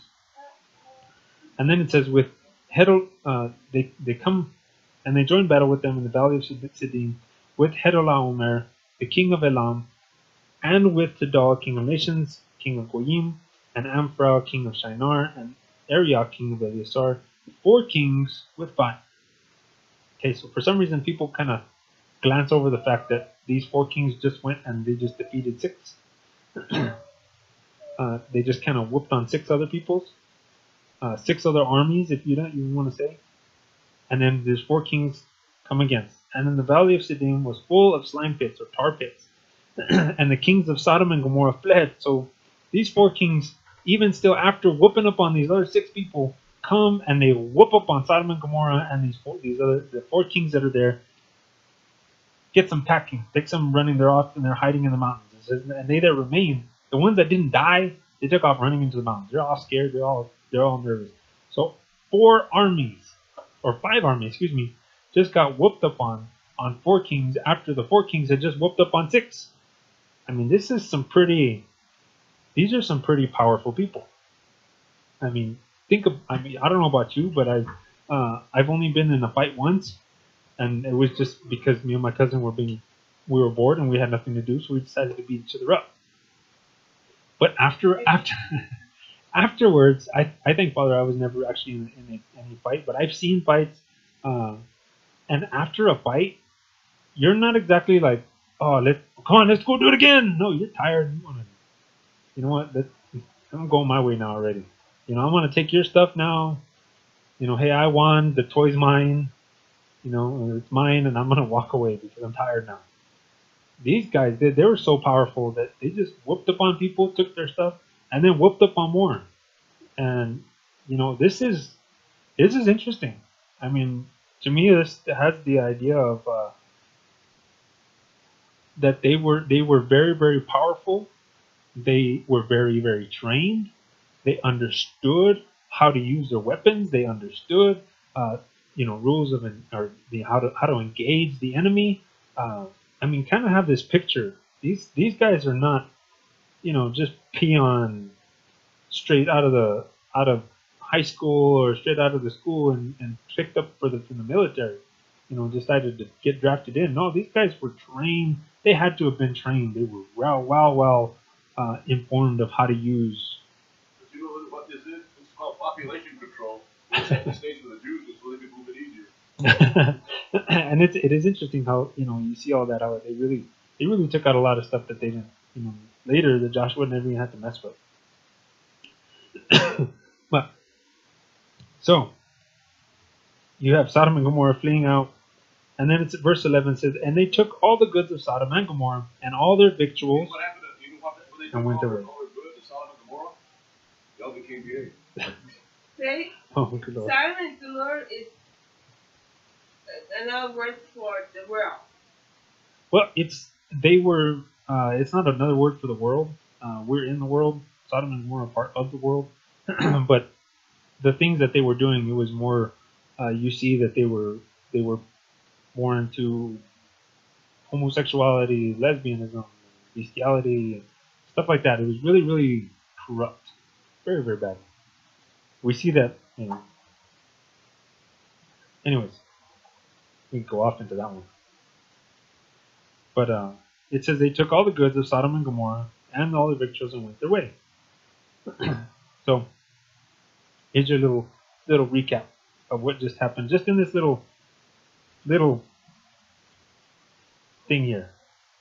The few verses that we read. It says 4 kings warred with 5 kings and made a covenant, served for 12 years. A year later, the 5 kings rebelled and they break covenant.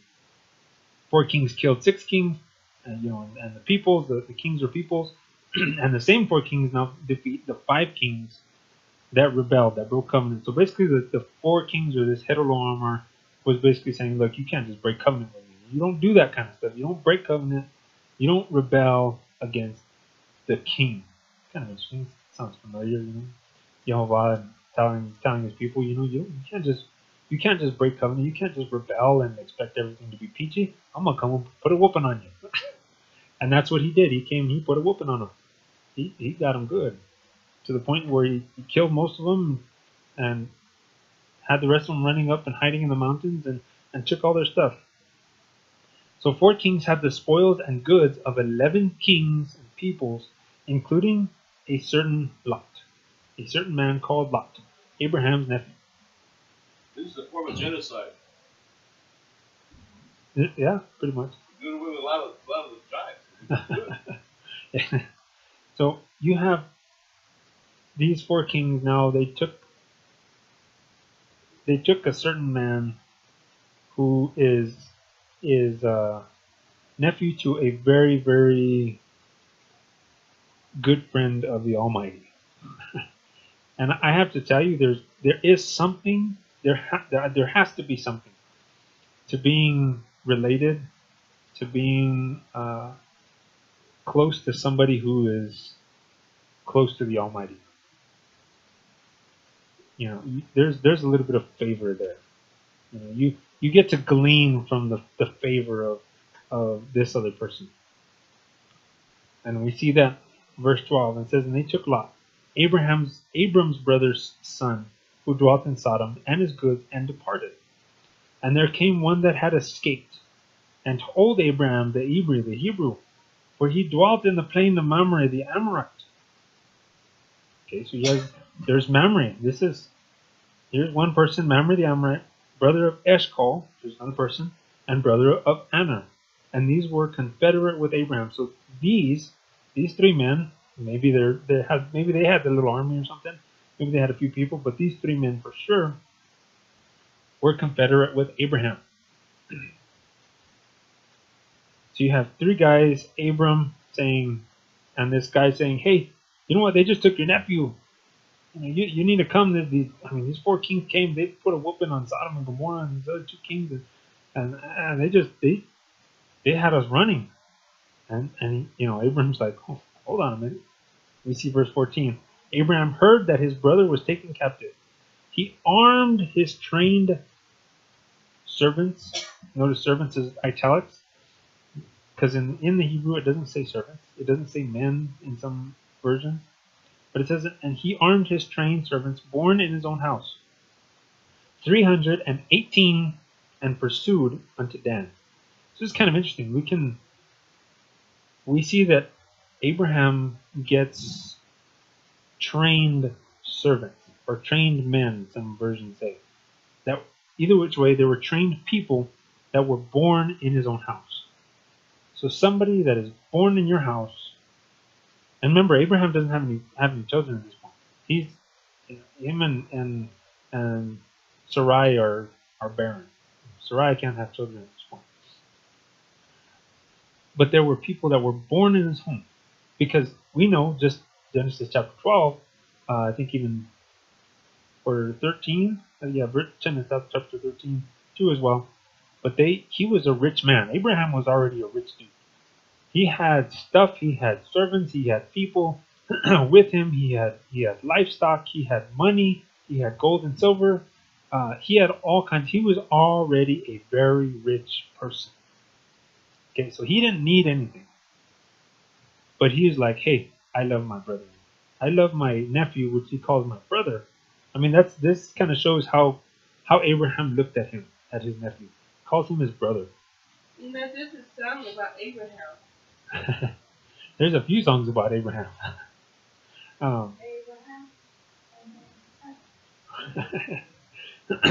what he did, I think, was really awesome. Is it says he armed his trained servants born in his own house, 318. So he armed his trained servants, and there was only 318 of them. There wasn't millions of them. So the whole story of 300, where do you think they got it from? But you have 318 men, 3 friends, and Abraham. Go to the next one, Neil.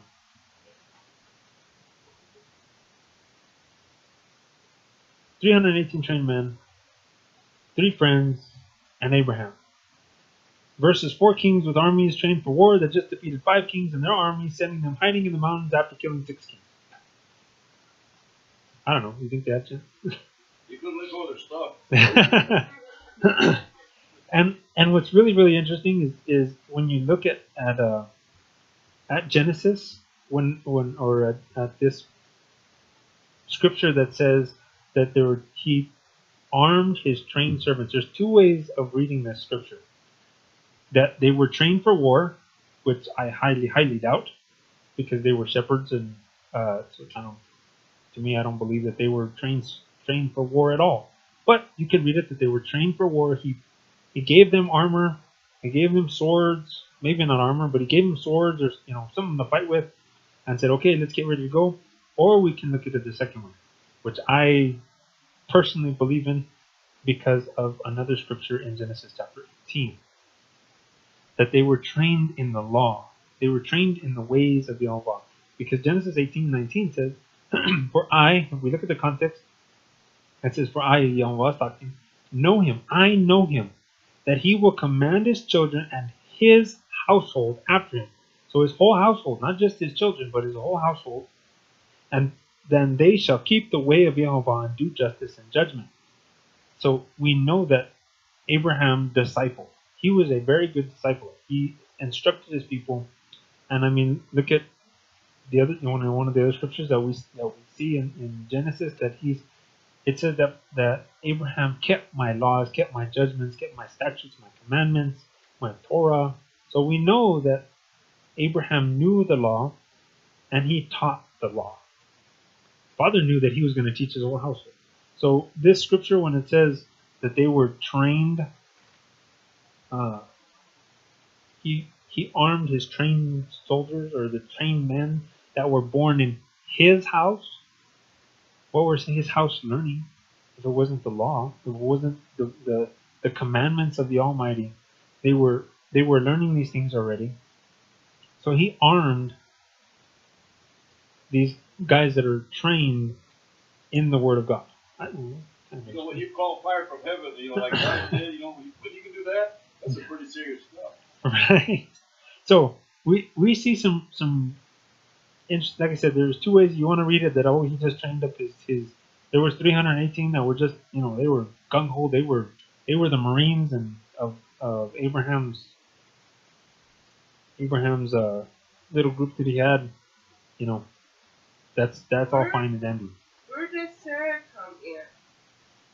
She's been in since chapter 12, but she's not here right now because Abraham's not. They're not dealing with Sarai at the moment. She's not the one that needs to go out to war.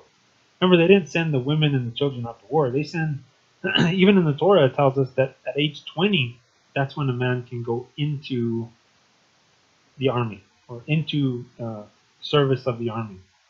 You know, so they didn't deal with the women and children were supposed to take care of. Well, the children, obviously, I wouldn't send my 12-year-old out to war. Get killed real quick. You know, you don't do that kind of stuff. You don't send your women out because the women are good at feeding and they're good at taking care of their children. So that's why the women and children want to go, but the men would go to. And so Sarai wouldn't have gone out at that point. She wouldn't have had anything to do with this. She would have, but we don't see anything that she was talking to Abraham or anything like that. But so Genesis 14, verse 15. It says, and he divided himself against them by night. So he's going, Abram is going, we know that Yehovah is talking to him. We know he talks to Abram. So this possibly, father's already told him, hey, this is how you're going to do it. We don't see that, but there's many things we don't see in Scripture, but we see the result of what happens.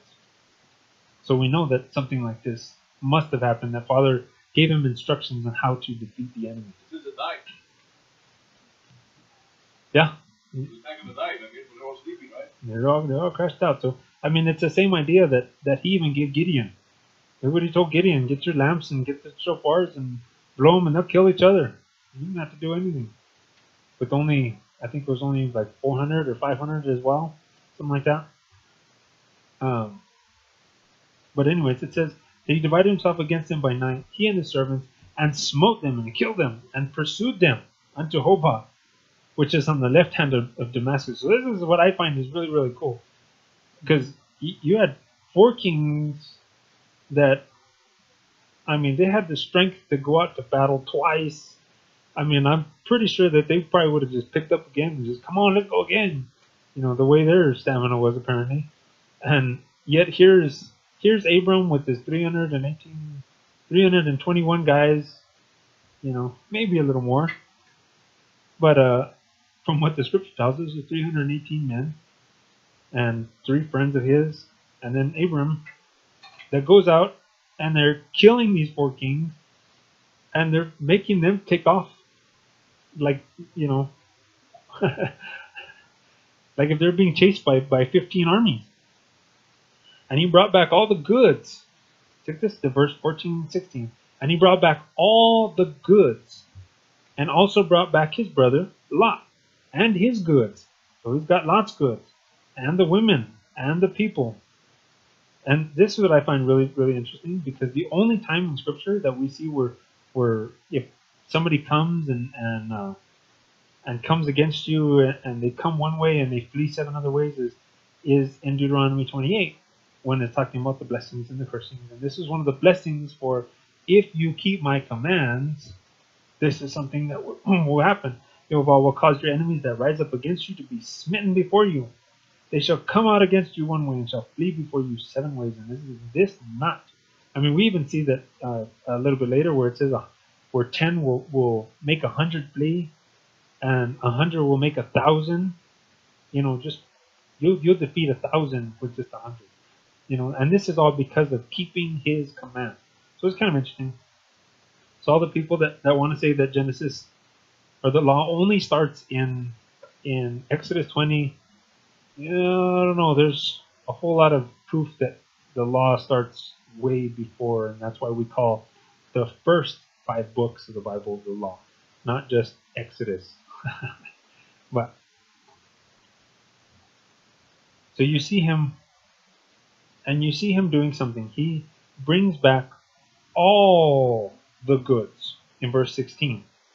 All the goods, Lot's goods, and like I said, make sure you keep this in mind that he's just defeated 4 kings that had the spoils of 6 kings. So there was 10, in a sense, you could say 10 kingdoms of stuff, of money, of armor, of everything and anything you can think of. Apparently, A lot of animals. A lot of animals. I don't know.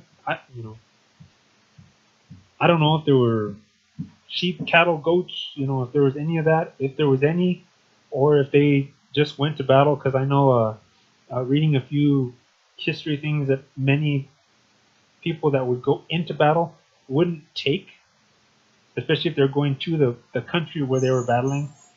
They wouldn't take any animals and things. They would just take like the food provisions that they would have, like breads and things, as they go, because they were expecting to destroy the other army, and take all their stuff.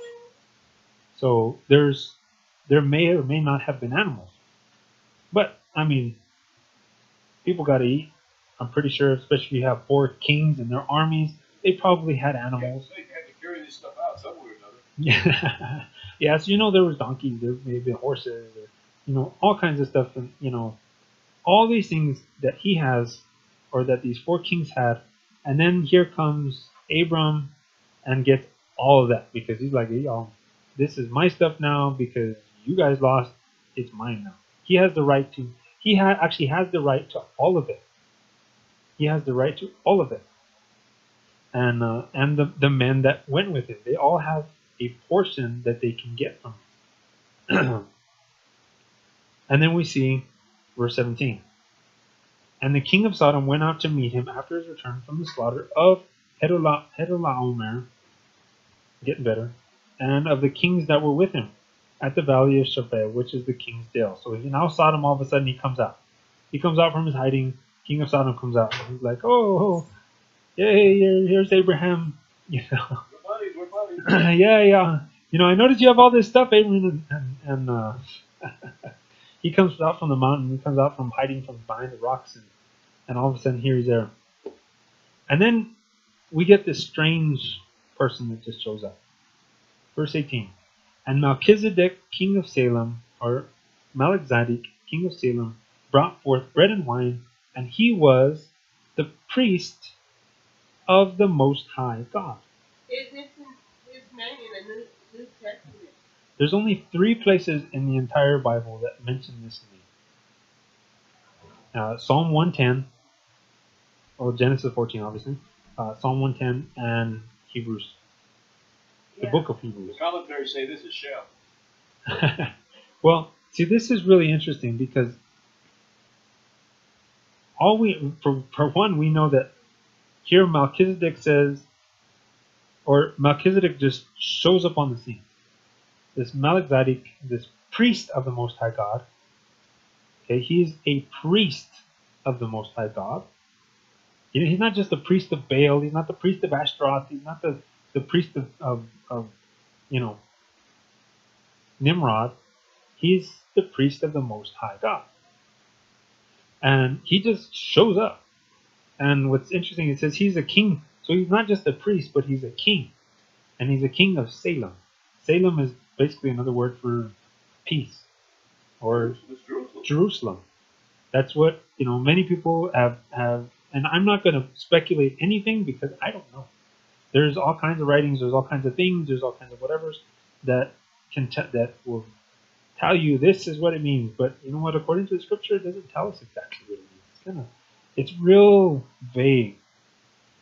But he's the king of peace. He's the king of Salem, this Melchizedek, this priest of the Most High. And he comes and he brings bread and wine. He brings bread and wine, and he blesses Abram. But I mean, catch this picture for just a minute. You have Abraham coming into a battle.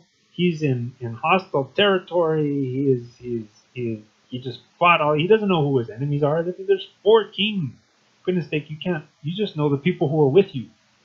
Those are the ones you know who are with you. Like I said, I haven't been in the fights, but I've seen fights, and the person who's fighting, before they go up somewhere. I mean, I remember in school, or and they would be like, "Hey, you with me? You with me?" Before they go on, they want to make sure who's with them, because they don't want to get blindsided. They don't want to get, all of a sudden they're doing a number on somebody, and then somebody that they think is with them, or they didn't ask, all of a sudden comes up and blindsides and pops them in the back of the head.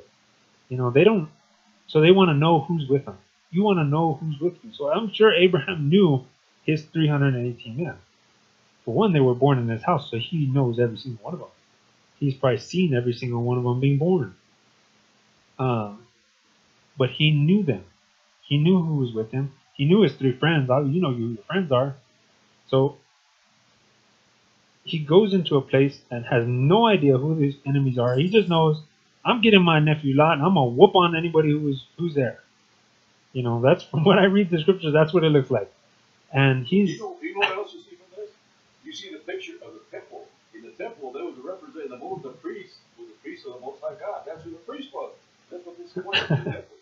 Yeah, and this is what's interesting is you got to ask yourself, why in the world would Abraham even know, would give this man anything or accept him, or not just like as soon as he sees him wants to try to kill him? If 39 years with him, that's why. If Abram didn't know who Melchizedek was, from what we see, we don't know if he knew him. It doesn't say. The scripture never says that Abram knew him, that Abraham spent time with him, or this was the first encounter with him. I mean, there's some people that say this was the first and only encounter with Melchizedek, but I don't know about you, but if it was me, I had all kinds of stuff, and I'm gonna give something away. I wouldn't give it to somebody I don't know. I got it. He spent 39 years with him, okay? He spent living with him 39 years. He did the math, 39 years. And if you're, it's 10% of what I got right here. You get it. So you have this strange character just show up out of nowhere, and he blesses Abram and says, "Blessed be Abram, of the Most High God, possessor of heaven and earth." And if you notice his words, Abram does something, the exact same thing, just a little bit later, and he makes it very clear, and he knows because he says that I lift my hands up to Yehovah, who is the Most High God, possessor of heaven and earth. I mean, the exact same phrase, except Abram uses the name Yehovah. So he obviously knew that this man was a priest of Yehovah. He was somebody important. He recognized this. He must have. If this was his very first encounter, if this was the only time Abram ever saw this man, then obviously Abram understood that this man was important, that he was special. You know what this problem, the location, they didn't say anything about the location. The king of Salem, it's Mount Moriah. That's what we're talking about. It doesn't say that here. Yes, it doesn't tell us exactly where he was at. The last place we know is is that the king of Sodom in verse 17 came and met them at the valley of Shaveh. So, that's as far as we know where the valley of Shaveh, in that area. Did they move after that? I don't know. But It says, verse 20, it says, "And blessed be the Most High God, which hath delivered their enemies into your hand. And Abram, he gave him tenths, tithes of all." Okay, that's a very, very interesting statement. One word. First time we see the word tithe, first time we see the mention of the tenth being given, it is in the context of everything, the spoils, the, whatever the kings of that moment had. All the spoils of Sodom and Gomorrah. Even if we just looked at that, because we know that for sure they took all of Sodom and Gomorrah's spoils. So there's 2 kingdoms worth of stuff. And I dare to say that, yes, they had money. They had gold, they had silver. You know what my sizzle like said? Garage sale, garage sale.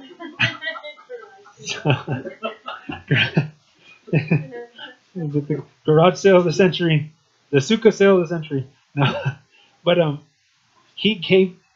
Abram gave tithes of all. So it wasn't just a single tithe of everything. He gave tithes of if there were horses, he gave tithes of camels, he gave tithes of the gold, of the silver, of the armor, of the people. He actually had people. So very possibly gave him tithes of the people. And everything that Abraham had before getting anything. Because before this, we just see him getting the stuff, bringing it back, and actually before saying, okay, this is mine, this is going to be for you, here's my 3 buddies, I'm going to give you your portions of this, because this is, you deserve this, you went out to battle with me. And before he even passed anything out, before he did anything, he gave a tithe of everything. So that's kind of an interesting little deal. And then verse 21, let's keep on going here. This is what the Jehovah's Witnesses claim, that's what the Jehovah's Witnesses do and the Mormons do. When they have a job, the first 10% is taken right off the top for the good job. The Mormons and the Jehovah's Witnesses do that. Yeah, they're actually forced to. You're almost like when you get into you become a member of their church. You give them your bank accounts, and they take off 10%. Yeah, right off the bat. So to me, that's not a tithe. You're just being like the government. You're just taking the money away without even giving. Because notice, Abraham wasn't told you have to give this amount to me because I'm the priest of the Most High. He gave it without the rest. Yeah, he gave it, and I asked the question. I just asked the question because I don't know, and I've yet to find an answer that is scriptural. I can find all kinds of things. There's all kinds of stuff, nonsense out there. But something that really truly makes sense and that I can find scripturally. But if he was a priest, he was obviously priesthood, but where was he priest at? This was way before temple. This is way before Moses went up to Mount Sinai and got the idea for the tabernacle. So where was this priest?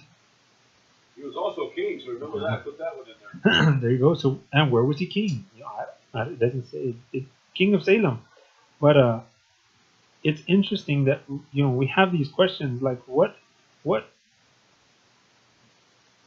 was he priest? What were his priestly duties? Was he a priest after the same thing that Levi, that Aaron was a priest? I don't think so. Exactly. And this is interesting. So we see that Abraham messes with, or has an encounter with, a priest of the Most High, yet there's no temple, there's no tabernacle, there's no Levitical system. So what were his duties? And who was... And this is one of those things that I find very interesting, is that he says, or the scripture says that he's the priest of the Most High. Hmm. He is a priest. I want to kind of say that a couple of times. No, I know he's not. He's not. Because he's a priest. Yeshua is the high priest. We have a high priest according to the book of Hebrews, which I want to dive into, but no, that's it. But but it's Melchizedek. So Everybody's names got changed. and well, never says Enoch's name was changed. Never says it tells us whose names were changed. Abraham got his name changed. Abram was changed to Abraham. Jacob was changed to Israel. Sarah. Changed to Sarah. Yeah. So you have people, and they told us. Joshua's name was changed to Hosea. Yeah, Mosiah to Joshua, or Hosea to Yehoshua. It tells us when people's names were changed. And so this priest, I find it interesting, is very big. It's a very big mystery. We see in Psalms 110, and which is it's a very messianic. We see that especially, he's the priest after the order of Melchizedek. We know it's talking about Yeshua. I mean, that's plain and simple, and because we see later in the book of Hebrews that it's the same thing, that Yeshua did this order after Melchizedek. So, but we don't have the duties of Melchizedek. We don't see what's going on with Melchizedek. We just know he comes. We know he's in the blessing business, and we know that. But I don't know. It's kind of interesting. You said the wrong question over somebody. See, and that's. I heard the same announcement. So I think it says there are questions that can answer when you go to heaven. It's very. I truly believe that we can, that Father, because of His Spirit, just like if we look at Abraham, just prior to all this going on in chapter 13, Abraham is there, and Father says, you know what, am I gonna leave something mysterious to Abraham? Because he's gonna destroy Sodom and Gomorrah, he's gonna burn them up. But he says, am I gonna leave that as like a mystery? Am I gonna kind of hide this from Abraham? But instead he goes, and because of the relationship that Abraham has with Yehovah, that he comes and tells Abraham what he's gonna do, and then Abraham tries to plead for him, and finally he's like, "I'll forget it. You do what you want," But it's like your will be done kind of idea. But I believe, truly, I believe, because of this, because of if we have a relationship with the Father, and we're led by the Spirit, because we're not supposed to be led by man. We're not supposed to be led by feelings, by emotions, by we're not even supposed to be led by the Torah. I will boldly say that. The Scripture tells us we're supposed to be led by the Spirit. We're supposed to keep His commands, because that shows how we love Him. But we're supposed to be led by the Spirit, and I think if we have that relationship, we're being led, the Father will give us answers. And He'll show us through the Scriptures. And for me, I got to work on my relationship, because I have no idea. If you're not keeping Torah, how can you be led by the Spirit? That's the truth. Because if you're led by a Spirit and you're not keeping the Torah, then you're not led by the Holy Spirit. Because Yehovah is holy, be holy, for I am holy. So the Spirit that is in you, if it's holy, it's Yehovah's Spirit. So is that while I was timing, I heard that before a long time ago about the questions can be answered in heaven? Yes and no. Wrong? Yes and no.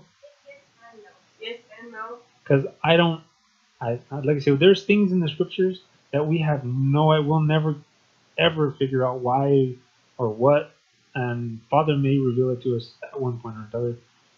He may wait till we're sitting there in the New Jerusalem and he's talking to us from his throne. I don't know. But like I said, what I find is really, really interesting is that we don't know too much about this. I don't want to get into Hebrews. I want to jump into Hebrews 7. but I won't yet. So can that benediction prayer be all that you need in order to be a high priest? According to the scripture, no, because Father chooses who is a high priest, who is the priest. Father didn't. The Levites did not choose for themselves. They chose to follow him and not worship the calf at the moment. But Father said, okay, I choose you because you're going to choose me. He chooses. You know, Yeshua himself chose apostles. He chose disciples. He didn't, people weren't doing something, how do I say this? They didn't do something specific to say, hey, I'm an apostle. Yeshua, they didn't even know they were apostles until the very day, the very, very last day that Yeshua went up into heaven. Or when he ascended. Not up in heaven, but when he ascended. I think I gave you that paper on we're kingdom of priests, but it's actually we're kingdom of rabbi. If you say the Aaronic blessing over somebody, it's in the Talmud twice. Yeah. It says if you say the Aaronic blessing over somebody, you consider yourself to be a priest. Yeah. And it's in the Talmud. It's documented twice in there. It would say that in the Talmud because it comes from a rabbinical standpoint. Mm-hmm. But Yehovah preaches against the rabbinical standpoint. No, I disagree with you because Yeshua was never a priest.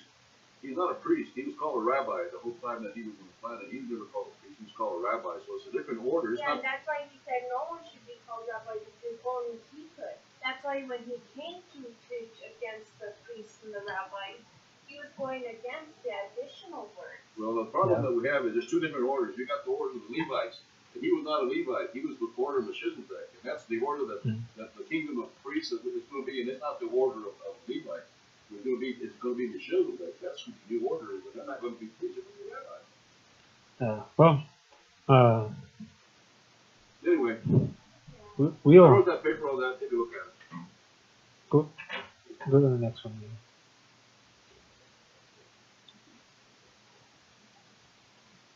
Yeah, so keep on. We went through that and we're passing one piece of clothing he ties to Melchizedek. And next one. Yeah, so we see that Abraham is already rich. So he didn't need any of this stuff. Any of the material, any of the stuff that he acquired, the goods, the monies, the flocks, the herds, whatever it was that he had, he didn't need any of it. Because we can see it in Genesis 13, 2 through 6. It tells that he was very wealthy. He had gold, he had silver. For all the people that think that he didn't have money, obviously he didn't have dollar bills, but he had gold and silver, stuff that was used up until the good old Federal Reserve nonsense. Gave him a trade. He paid a bunch of money for it. It was in the millions of dollars at that time. Yeah, so he has Abraham is rich. He didn't need anything that he acquired. He could have just given it back. He could have just brought it back and said, "Here you go. I don't need it. It's all yours." King of Sodom said unto Abraham, "Give me the persons." Next one. Give me the persons and take the goods to yourself. So even the king of Sodom is saying, "Look, just give me the people back. I want my people back. Because you can't be a king if you don't have nobody under you." Yeah, you can have them back. But even the king of Sodom says, "Look, take all the goods." It's like, thank you. You ridded us of an oppressor. You ridded us of having to deal with this person again, these kings that would have just come and just wiped us out completely. But Abram said, check this out, it says, Abram said to the king of Sodom, "I have lifted up my hand, I have made an oath," is what he's saying. "I've lifted up my hand unto Yehovah, the Most High God, the possessor of heaven and earth." Remember I told you that he said the exact same words as Melchizedek did. It says that I will not take from a thread, even to a shoe latchet. So he's not going to take the smallest of thing from this king. Literally your shoelaces. Like your shoelaces, a little whatever. He's not taking something so small as that. It says, "And that I will not take anything that is yours, lest any should say, lest you should say, excuse me, that you should say, talking to the king of Sodom, I have made Abram rich. So he's not even going to take a single thing. So I find this very, very interesting. According to Abraham, Abram made a covenant. He made an oath. We don't see it anywhere in Scripture prior to this. But it says that he made an oath that he won't take a single thing from the king of Sodom. And I find that really interesting. Because for one, that tells us that, hey, not everything in Abraham's life is written down for us. And, for all the people that say that, oh, everything that there's ever needs, that there's everything about Abraham's life, about Jacob's life, about Yeshua's life is all written down. No, it's not. And there's proof right there that he says, I made an oath. I've lifted up my hands. Nowhere does it say that he did it prior to this. But they had forget mercs. See the mercenaries he had? But he paid them, though. He paid them. That's where the mercenaries came from, right? There. And then you have, just verse 24. Save only that which the young men of Eden. So remember, he took 318 men, and then his three buddies. Says, I can't give you back what they ate already. So that you know that they picked up food from when they went out to some of the spoil was food. Obviously, it was food, because it says, hey, they ate some. I can't give that back to you. Sorry. And a portion of the men which went with me. Okay. And Eshcol and Mamre. What's their portion? Yeah, it doesn't say exactly how much they got. Let them take their portion. So he's like, these guys. So these guys earned it, but he's saying the only wanted one thing. He wanted the men that went with him to get their portion. He didn't want nothing. He didn't want a single thread. Okay, I have a question. What did the servants get? The 318. Probably nothing, because they were born in his house, so they were rich. So and according to the scripture, they didn't give. You would have been good person. Yeah, you know that. It's like that saying, little leaven's the full lump. He didn't want any of them to receive, because that was his time. Once you have that, you don't want it to disturb any portion of the people. And see, like I said, what's interesting is he taught his household the word of the Almighty. He taught them the command. So I think they probably would have been like, oh, we don't need anything. We got everything we need. We got the Almighty on our side. What you gonna give me?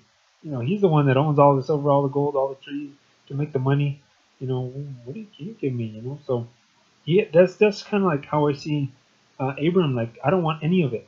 You can't say, no man can say I made Abram rich. He's not trusting in no man. I find that interesting. So why tithe? For the next one. Huh? Why tithe? And why tithe to a complete stranger that we first see the first time? All of a sudden he just shows up after war and he gives him a tenth. Why a tenth? Was that 30%? 30%, is that what they got? The scripture. And the word tithe there is actually in Hebrew is that maaser, which is a tenth. So it's literally a tenth part of everything that he had. And it was a tenth of this, a tenth of this, a tenth of this, a tenth of this. So it was like a tenth of everything what he gave this man. So you're talking about a big tithing. He gave him a tithing, and he wasn't just a little thing. But it's interesting. Where did he get this concept of giving him a tenth? Doesn't say. So they went and started their own church, right? This is your first Saturday church, but because it wasn't a Sunday church. But oh goodness grief. Anyways, go to the next one. So the first mention of tithe is associated with the distribution of goods and possibly people. Was this the first time Abraham tithed? And where did he learn about the tithes? Questions that can't be answered. Well, one can probably be answered because we know he was around with Shem and Noah. So obviously, Noah knew clean and unclean. See, that's Adam, what I'm talking about. Those persons. Adam walked and talked with the Almighty in the garden. So this is, to me, this is one of those really, yeah. So you have all this. It's, you have the rabbis who say that there was, from Moses there was another law that was given. That's the oral tradition, and it was passed down orally and orally and orally until it was written down in I believe about 200 or 300 BC or AD. Okay. And but really, this was the very first. The law of the Almighty was the you could say was the oral law, because you had Yehovah talking directly to Adam. You had him talking directly, even to Cain, who had sin that was building up in his life, getting ready to murder. Yet talking to Cain, and knowing what was righteous and what was acceptable, what was not acceptable. Talking to Noah, was speaking directly to him, speaking directly to Abraham, calling him out from Ur of Chaldea, speaking with Noah.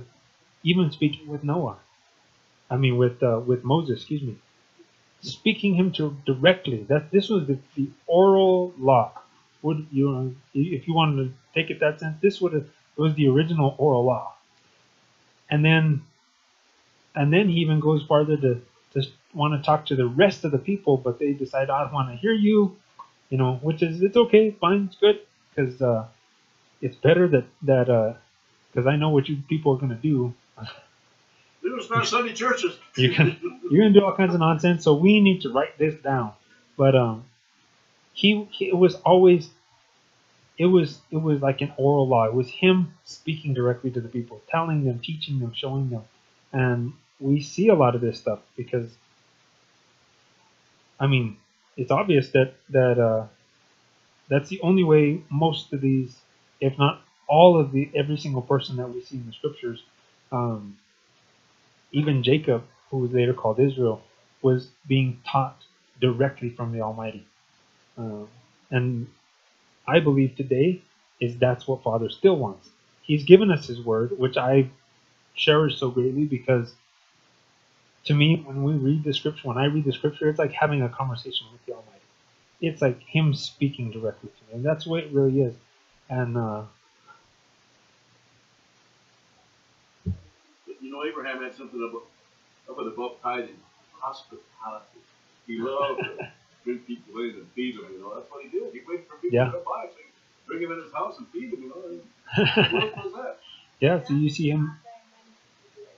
And seeing this, what I love about this is because there's all these things in Genesis, and for some reason people put away the law like it starts in Exodus. Yet the law has a whole lot to do with hospitality and loving and being gracious, and we talked about this a few weeks past with loving your brother, and all that kind of stuff. It has to do with just generosity, and then there's sharing. more. You need to learn how to share. Remember when you were a little kid? You're supposed to learn how to share, okay? Yeah, you got to share. Did you learn that? Not everybody caught on. So that's why when the scripture says that even when the nations, when the heathen has and they start doing the law, when they do it just out of nature, it shows how perfect the law is.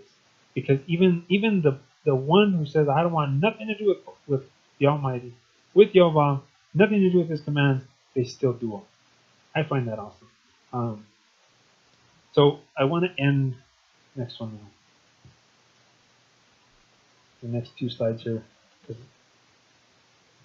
I don't want to overpower you guys. The argument. Go back, Neil. Go back. The argument that we can't pay tithes or give offering because there was no temple or there's no Levites obviously is not valid, because the first time we see tithing being implemented, there is no temple, there's no tabernacle, there's no Levites, there's no Aaronic priesthood, there's no Levi, period. There's no Jacob, there's no Israel, there's the Hebrew.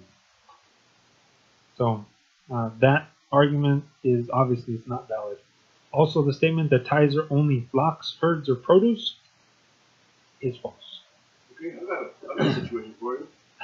There's no temple, none of that stuff. I want your tithe. I want your tithe. We'll get to that. We'll get to that. Trust me. Like I said, there's so much in this that I was thinking, for some reason, I was thinking when I first started and Father really started to put this in me, that we would be able to, I'd be able to get maybe, and at the very most 3 weeks. Very, very most. I mean, that's if we sang for like an hour and then started the teaching, had like a 20-minute teaching or something. That I figured that was all that I was gonna need, and now I'm looking at it now and I think we may be on this for a little bit, and I hope and I pray that you want to dive in the scripture with this stuff. But I if want to know how we can collect that tithe. See, there you go. Checks. So next one, Neil. Here's one. Excuse me, but it's your name Melchizedek. So here's some homework for you, because this has to do with, and we're gonna go into this, is the book of Hebrews, but I don't want to dive into that right away. I still have, oh goodness grief, probably about another 15 slides. Okay, maybe a lot more. Anyways, I still had a whole lot more. I was thinking maybe I would get through all this stuff, but no. But here's some homework for you, because we will be getting into this and Hebrews. For me, this is, personally for me, when I was in the Christian church, it made no sense. Because I didn't understand the Levitical, I didn't understand the priesthood, I didn't understand that we had to keep the commands. I had no idea that Jesus was even Jewish. That tells you something there. So the book of Hebrews to me was very, very confusing. And but now I read it and I love it. But there's some homework. Check out. You can read the entire book of Hebrews, but But focus on the chapter 7. Yeah, focus on chapter 7. Chapter 7 to about chapter 9 is deals a lot more with Melchizedek and Yeshua being from that priesthood, and we'll actually I can show you through the scripture who we should be tithing to today. But like I said, before we get to that, I want to talk about Isaac. We're gonna stop there. Maybe you can go to the very, very, very end. Like take a while. But I want to talk about Isaac. I want to get to the Levites. I want to get into where we see tithes being a part of the law. I want to go through there. I told you I still had quite a few. But because this is what I want to do. I want to literally separate the fact and the fiction. I want to separate the nonsense that people preach, saying, yes, you got to give us our tithes, you got to give us your tithe, and you got to follow the rules of this church. And yet we don't believe in that Old Testament law because that's been nailed to the cross. And then I want to also take away the lies, saying, look, we don't like this Sunday. We came out of this Sunday church, we came out of this sun worship, and so now we don't have to pay tithes, we don't have to give offerings because that's all been done away with. And I find that interesting how there's messianics. There are messianic teachers. There are messianic. I've read blogs and things that actually. What about that 6-figure salary I've been guaranteed?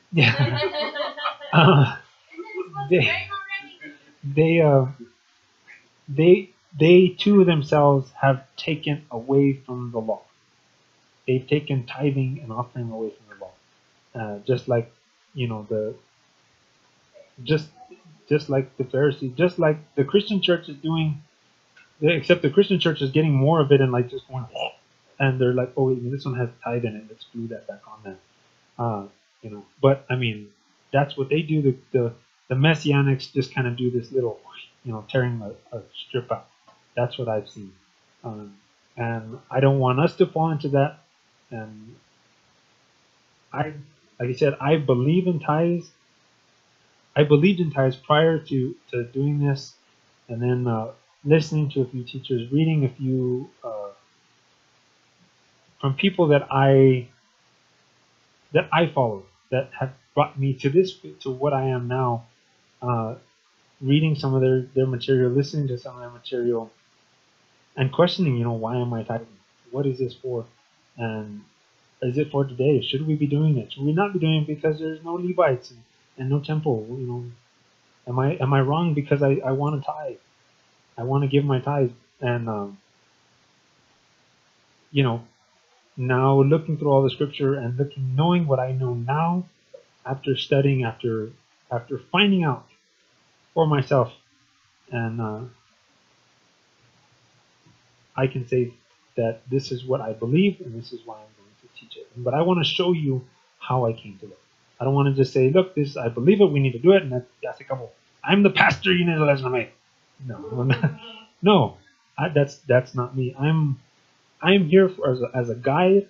I'm not nowhere in scripture. I don't care who you manipulate in the scriptures. Nowhere does it say that a pastor, an evangelist, a prophet, an apostle, a teacher, you have the old, what the church calls the fivefold ministry. None of them are supposed to take control over people.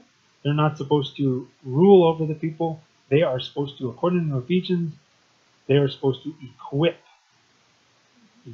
the people, not to rule over them. I'm not here to know everything. You're not here to know everything. You're supposed to bless me. That's why Paul says, we should all come with a song, with a hymn, with a spiritual song, with a prophecy, with a word. I'm bringing a word. Now, you are supposed to bring a prophecy, a healing, a something. We're supposed to reciprocate all the time. And that's why I love the fellowship. I love our fellowship because we get to do that. You guys bless me, and I love the fellowship that we have. So as we end this as the tithing part 2, next week we'll have part 3. Again, like I said, I didn't want this to be a marathon. I was not expecting that at all. But let's pray, and at the same time, I want to proclaim the blessing of it over every single one of you. So, Father, we come before your presence. We thank you one more time for this word. I just thank you, Father, for your revelation, for your insight, that you have opened our eyes, Father, to the beautiful and hidden, wonderful things of your Torah, Father. I thank you that you just uncovered things, and you've taken things out of just tradition, Father, that we see your word for what it is. Father, I ask that you bless each and every one of us here today, Father, that you just let your word saturate within us, that it grows, it brings forth fruit, it gives us a desire, a love, and that a want to do your word, Father. I provoke each and every person, Father, for you, so that they can do good works, so they can do your will, that they can do your word, they can do your commands, Father. I thank you for all your blessings. I thank you for this Shabbat that you have blessed us with. I thank you for the meal that we're about to partake in. I ask that you just bless it, that you just bless our fellowship, that you bless our time together, Father. Anoint our lips, that we speak your word, only your word, that we have a good time, that we minister, that we bless one another, Father, in everything we do. We thank you, and I ask that you bring healing, that you bring peace, that you bring joy, that you bring your complete deliverance from anything and everything that may be wanting to come against your people today, Father. I thank you. In Yeshua's name. Yevarechecha Yehovah v'yishmarecha. Ya'er Yehovah panav elecha v'yichunecha. Yisa Yehovah panav elecha v'yasem lecha shalom. Yehovah bless you and keep you. Yehovah make his face shine upon you and be gracious to you. Yehovah lift up his face upon you and give you peace. Shalom. Shabbat shalom. Shabbat shalom, everybody. Shabbat shalom.